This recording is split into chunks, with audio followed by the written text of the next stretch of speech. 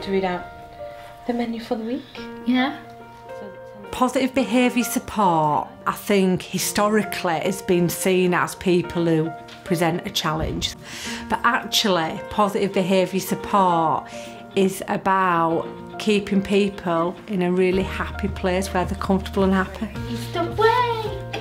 It's an effective and practical way of managing problems that are created through challenging behaviour. And the ways in which that occurs is generally in 3 stages. Firstly, it would be understanding the reason behind the behaviour and the function of the behaviour. So what is the person trying to communicate? Once you've been able to establish that, you then look at the environment to make sure that the houses and the living environments that people are in are suited to their needs in order for them to have the best quality of life. And essentially it's around teaching people new skills so they do not need to display the challenging behaviour, and they learn alternative ways of dealing and coping with those behaviours. The role of the PBS team is to ensure that all staff coming to work for HFT have an understanding of what PBS is.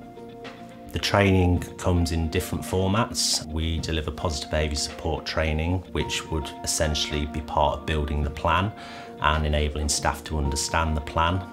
So all staff put onto the introduction to PBS, which is obviously some theory and some practical, low-level kind of breakaway techniques. Following on from that, it would include positive behaviour management training, which is the more reactive element of the training, and that we can evidence that the person is having the best quality of life possible. The PBS plan is read and signed and agreed by everybody involved.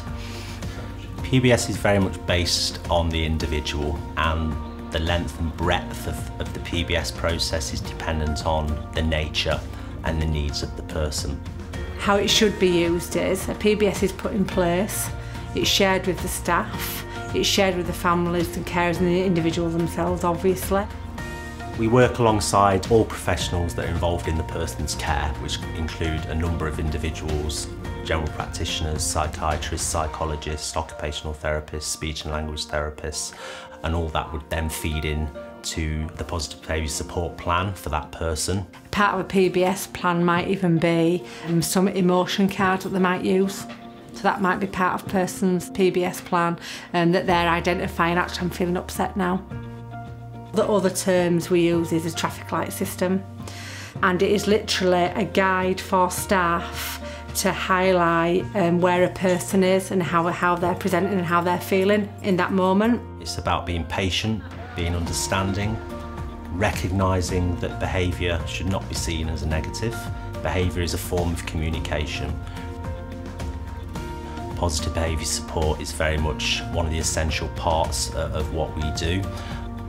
It forms part of the fusion model under specialist skills. It's one element of many that HFT adopt. Ultimately, it's about having the person at the centre and ensuring that all of our staff can work in a person-centred, active support way, and respecting the person to have the best quality of life possible. But you might be busy today. You might be busy. Yeah. Later. I can ring you later on. Yeah.